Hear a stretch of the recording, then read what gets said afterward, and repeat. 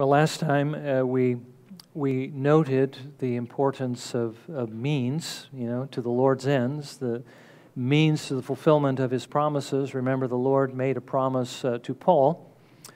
As Paul had witnessed to his cause in Jerusalem, so he must also in Rome.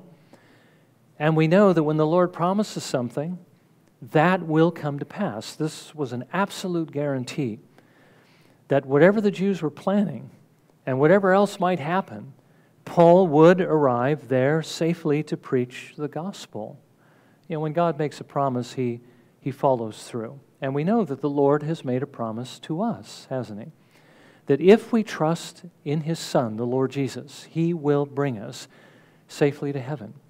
And just as there is nothing that could prevent Him from fulfilling His word to Paul, so Paul tells us that there is nothing in heaven or earth that can stop Him from fulfilling His promise to us. But we do need to remember that means come into play in His fulfillment of His promise to us, even as it did to Paul. Remember that for Paul to be brought safely to Rome, he first had to be brought safely to Caesarea. And for that to happen, his nephew had to overhear the Jews' plan to kill him. He had to tell Paul about this plan. Paul had to send him to the tribune. The tribune had to organize an army large enough to intimidate the Jewish cabal that had been formed against him. And they had to leave under the cover of night. And Paul was brought safely to Caesarea, but again, it doesn't happen automatically. It happens through means. Well, the Lord said He's also going to bring us to heaven through means. Now, the means of His Son and His work we understand well enough. Jesus, he had to send Jesus into the world to live for us, to die for us, and raise Him and bring Him to heaven to intercede for us. And Jesus had to give us His Spirit to make us alive and to lead us and to empower us. But the one thing we don't want to miss is that having given us His Spirit, there is still the very hard work of sanctification. That is something we must be doing and will be doing. Okay? We need to use the means of grace. We need to spend time in the Word and prayer every day, and we need encouragement to do that as well, don't we? We need to be faithful to meet with Him and with His people in public worship. Really, we need to make the best use of the opportunities that the Lord gives to us to equip us to do what He calls us to do in this world, and that's the reason why we have meetings, the midweek meeting. We are being equipped. And also, why we're going through the series, we are in the evening. I think it's very, very important. It gives to us spiritual ammunition, so to speak, against the enemy, not only for our own faith, but also to be able to defend the Christian faith in front of those that will deny it for whatever reason. We do need to be putting our sins to death. Okay? We can't just continue to give in to them and say it's okay because God will forgive me. We must put the old man to death. We must put on the new man. We must put on the Lord Jesus Christ and make no provision, no room in our lives for our sinful desires. I often read the Puritans, see the Puritans saying that even though it sounds crazy, it isn't. If we allow ourselves to sin and those sins overcome us, we will be destroyed by those sins. But that means also that we never truly knew the Lord. That's why we need to be fighting against our sins. I hope we all understand that. And we also need to be faithful in serving the Lord. We do need to do what it is that God has called us out of the world to do, which is to support the work of evangelism and missions and discipleship and to share the gospel with those around us. Whenever this subject is brought up, the thing that comes to mind is that, the objection, isn't this turning the gospel of grace into basically one of works? Well, no, it isn't when we understand that this is the work that the Lord does in us by His Holy Spirit. We would never want to do these things, and we would never do these things except by the Spirit of God. This is what it means to be conformed to the image of Christ, when we begin to do the things that Jesus would do if He were in the world physically right now. So again, the Lord makes promises, but He uses means to bring those things about, and we need to make sure that we pay attention to the means because the Bible is full of those means.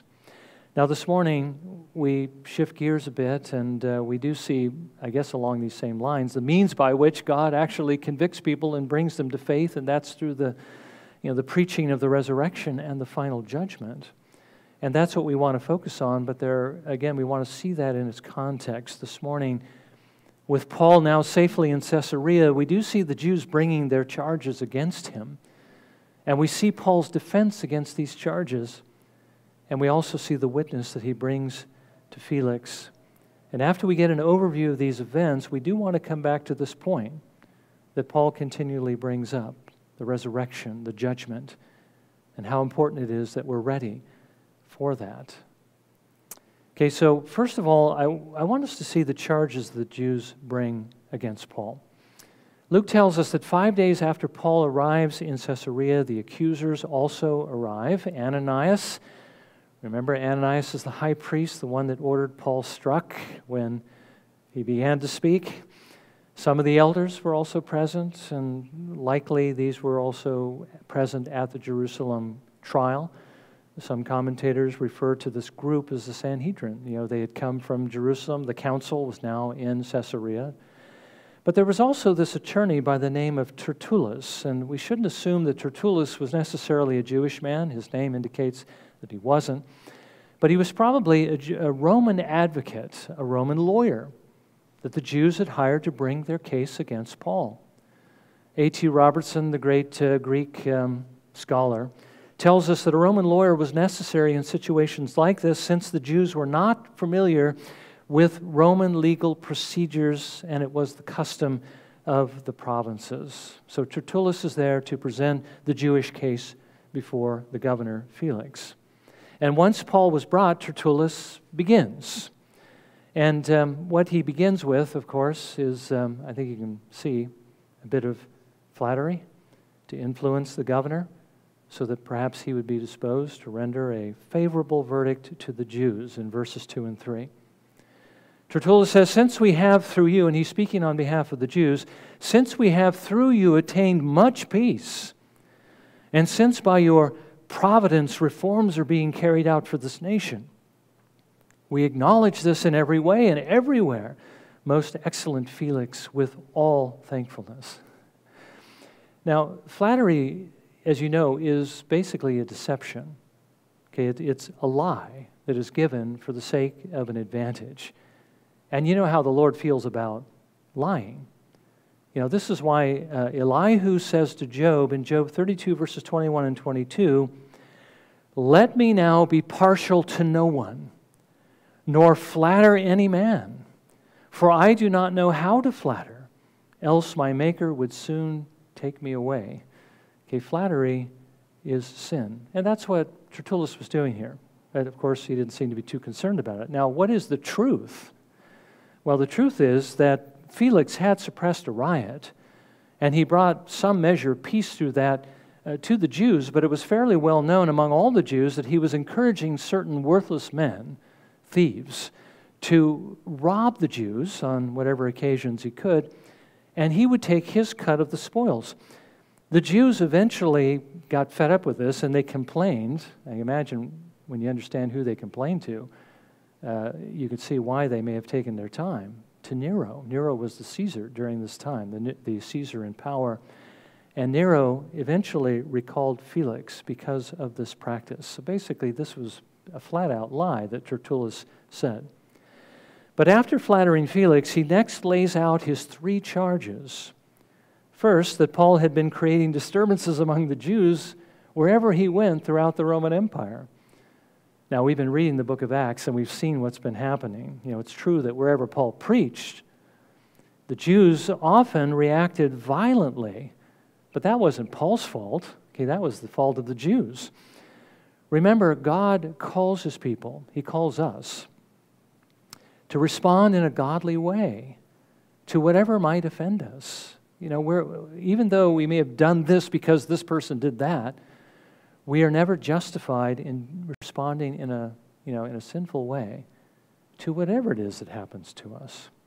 So again, that's not Paul's fault. Secondly, that he was the ringleader of the sect of the Nazarenes. Okay, the Nazarenes, who are the Nazarenes? Well, You know, the word Nazarene originally referred to somebody who was from Nazareth, okay? In Jesus' day, it was often used in a negative way. Oh, Jesus the Nazarene. But eventually it came to refer to those who followed Christ, the Nazarene. Yeah, they were the Nazarenes. Now, this charge was more or less true. Paul was certainly a Nazarene. Was he the ringleader of the Nazarenes? Well, he was certainly among the main leaders of it. We know Peter and John and James, the Lord's brother, were still around this time, and Paul. And they were certainly the highest profile Christians in the empire. But that, as we're going to see in a few moments, was not yet a chargeable offense. Okay? Christianity was legal, so that's still not an issue. His final charge was that Paul had desecrated the temple. Now, it's interesting here that this was a crime that the Jews themselves were allowed to punish under Roman law. And Tertullus, I don't know if you noticed, he actually pointed out that that the Jews had actually attempted to do this. But Lysias, the tribune, came and took Paul into custody by force, and he kept us from following through what we, by Roman law, could do. So that was his third charge. And then his final comment had to do with basically things that would push Felix perhaps more in the direction his clients wanted. Felix, when you examine Paul, you will be able to find out that these things are true for yourself. And the Jews also joined him in these accusations. In other words, you'd be foolish not to see that what we're saying is right. Now, Paul wrote to Timothy, remember in 2 Timothy 3:12, all who desire to live godly in Christ Jesus will be persecuted. If we become like Jesus, if we do the things that Jesus would do, we will be treated like Jesus was treated. And that's how Paul was treated here. We need to bank on it. Okay? When we stand up for what is right, the world is going to push back. The next thing we see is Paul's defense. Now again, the Lord, remember, we saw, I think, before when Paul was standing before the council, we don't need to just simply stand there as a sheep before the slaughter like Jesus did. He did, because he needed to be condemned and he had to go to the cross to pay for our sins. But if our suffering or the charges brought against us are not going to advance the kingdom of heaven, we can speak. Paul spoke before the council, and Paul speaks here. Now, he also begins by addressing Felix in verse 10.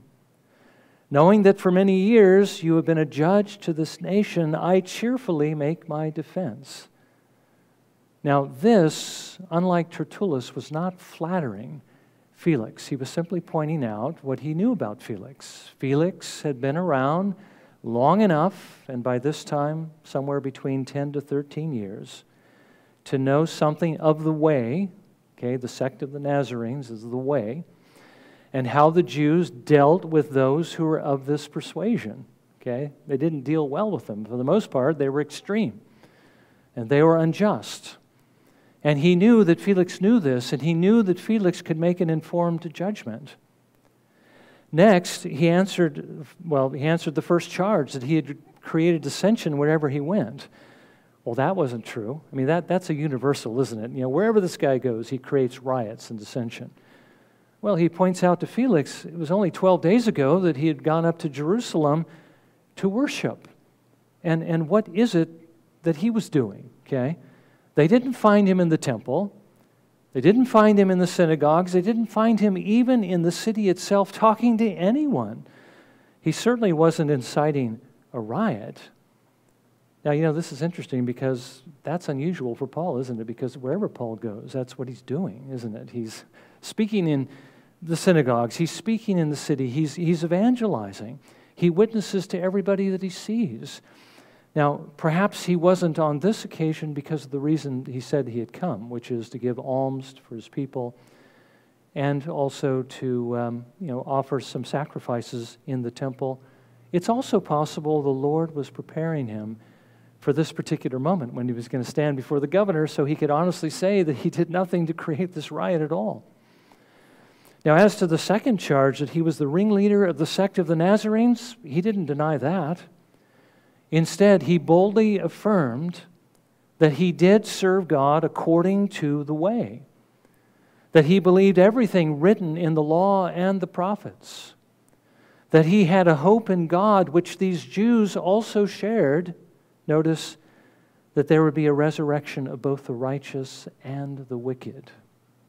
And in view of this, he did his best to maintain a blameless conscience before God and man. Now again, Paul here is beginning to turn this trial into a witness for the Lord Jesus Christ. And we see him doing this frequently, and this is often the way he does it. But we will return to this in the conclusion. Now finally, he answered the last charge, that he had desecrated the temple. After several years abroad, he had come to bring alms for the poor. Okay, what he was doing was he was bringing the collection. Remember the collection that was being taken for the poor saints in Jerusalem? That's what he's referring to here. And to present offerings at the temple. And that's what they found him doing. But he hadn't done it improperly. He went through the necessary purification. There was no crowd. There was no uproar. He had done nothing to incite this. But there were certain Jews from Asia. They were the ones who created this disturbance. They're the ones who needed to be present if they had charges they wanted to bring against him. But the fact is, they weren't there. And what that means is no witnesses. And so there was no case. Okay? Now, Paul also challenged those who were present from the council to tell Felix what it is he had done improperly, why he was standing before them. All he did was say this, verse 21, "For the resurrection of the dead, I am on trial before you today." That's essentially all that Paul said. But again, he brings up the resurrection. Now again, as we said, Paul was happy to lay this case before Felix because Felix understood, about the way. He had been there long enough. He knew, Luke tells us, being more acquainted with the way. He knew about Paul's beliefs. Now, more than whom, I think what he's referring to here is more than the Jewish leaders. Paul knew he knew more, Luke knew he knew more than the Sanhedrin. Perhaps it was because of the time he spent governing there and the issues that had been raised by the Christians up to this point. Let's not forget Philip the evangelist, the one who started as the deacon, the one who evangelized the Ethiopian eunuch. He eventually made his way to Caesarea and helped to plant a church there. This is where Felix was. Perhaps it was through the influence of Philip, and the church that was planted there. Some have suggested maybe it was because he had a Jewish wife, Drusilla. But he knew more. And knowing what he knew, Felix decided to do something very unjust. He decided to postpone judgment. He said, until Lysias the tribune arrives to give his testimony. Now, Robertson points out that Felix knew, because of his better understanding, because of what he had just seen, that he had no grounds upon which to hold Paul. He was very likely aware of a decision that was made by a Roman governor, proconsul, Gallio. Remember in Corinth when that whole ruckus took place and the makers of the shrines brought the case against the Christians, against Paul, and so forth, and Gallio acquitted them, right? He was very likely aware of that decision, that he knew that Christianity, he knew the way, he knew that the religion of the Nazarenes was a legal form of Judaism. And he also realized that Tertullus had completely failed to make their case. He had no case. But he didn't release him, okay? Most likely because he didn't want to offend the Jews, but also for personal gain. Again, he's a thief, he's a robber, he's an evil man. Now, God is a God of justice, isn't he? Our God loves justice. Abraham, when he was interceding before the Lord for his nephew Lot, when the Lord had determined that he was going to destroy Sodom and Gomorrah, says in Genesis 18, verse 25, "Shall not the judge of all the earth deal justly?" Well, of course he will, because God is a just God. The psalmist writes in Psalm 33, verse 5, "He loves righteousness and justice. The earth is full of the loving kindness of the Lord." As a just God, he commands the judges that he appoints to judge justly. And by the way, that's something we ought to be praying for in this United States, particularly in light of what's in the Supreme Court right now. Well, Felix did not do that. Sometimes God allows miscarriages of justice for his holy purposes. And that was the case here. God allows evil for good purposes. Rather than seeking Paul's release, God was seeking for his appeal to Caesar. Let's not forget about the promise, right? This is another one of the means that's going to bring Paul to Rome, is he doesn't go free here. But there's going to be more of these charges brought against him to the point where we're going to see Paul appeal to Caesar, and then, of course, he has to go to Rome. God uses the evil of men, mankind, to bring about his own good ends. Another one of the means God uses to actually fulfill his promises. Now, finally, we see Paul's witness to Felix.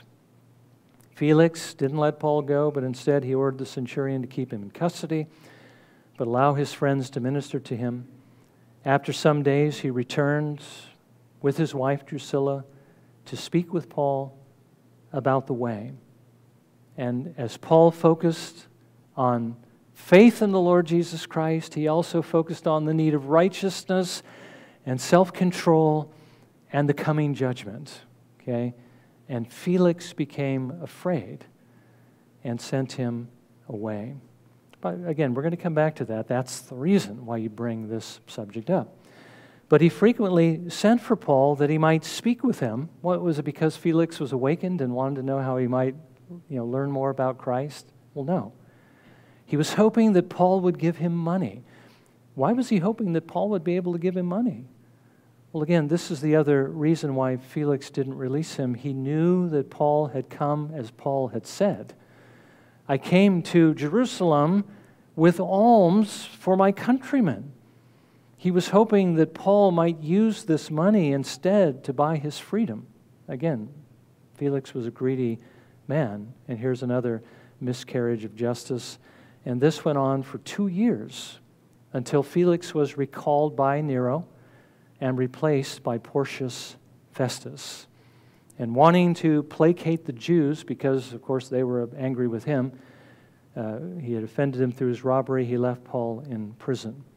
Now, that's where we're going to pick up the narrative next time. But before we close, I want us again briefly to revisit the theme that Paul has continually been bringing up, virtually before each of his audiences, and that is the resurrection and the judgment.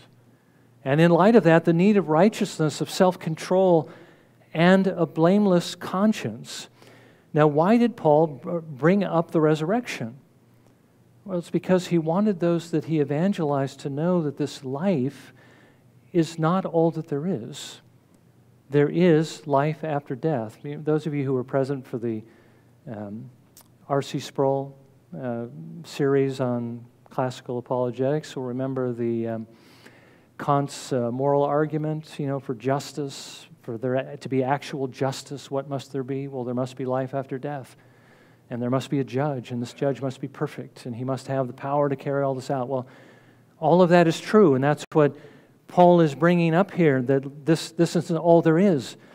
There is life after death, and because there is life after death, there's also going to be a final judgment of both the righteous and the wicked. God is going to hold us accountable for everything that we do. In other words, our crimes, our sins, they don't die with us. We have to go and stand before God and give an account for those things, that is, the unbeliever does. Now, he says this in order to wake them up to what it is that they needed. They need righteousness. They need a record of obedience, a perfect record. They need self-control, the ability to eschew evil, turn away from it, and to do what's right. And they need a blameless conscience. They need the forgiveness of sins. Without those things, all there is fear. That's why Felix became afraid and sent Paul away. What they needed, of course, was the Lord Jesus Christ. He's the only one who can give them these things. They needed to be forgiven through his atonement, be clothed with his righteousness, and be given his Holy Spirit to have the power to live a godly life. These things can only come through faith in the Lord Jesus Christ. But again, that faith can only come by God's grace through His Holy Spirit, and that He gives sovereignly and freely when the gospel is communicated. And when Paul says of himself, that's why he seeks to live with a blameless conscience before God and man, I think he was pointing to the fact, not that I want to make sure that I clean my life up as much as I can because I'm going to have to stand before God and all my sins are going to be displayed. I don't think that's what Paul had in mind. But I think what he had in mind was that as I live this kind of a life, it convinces me, it assures me that I have truly trusted in the Lord Jesus Christ, because that's the only way that we can know that we have trusted Him, is when we see self-control formed within us, growing within us, seeing Christ formed in us. That's what Paul was seeking, putting on the Lord Jesus Christ, pursuing those things, so that he would know that on that last day, he himself would not be cast away. Now again, my point here is simply this, that as we see Paul say this again with virtually every audience, to the philosophers on Mars Hill, to the Jews, that he was on trial before, and now again before Felix, and again before Festus, this is the message, this is the method the Lord wants us to use to help others. He doesn't actually in the Bible give us a list when you talk to somebody, talk about this, this, this, and this. We have to deduce it, of course, from the examples that we see. These are normative examples, aren't they? Okay? The people that we share the gospel with need to know the danger that they're in, the danger because of the resurrection and judgment.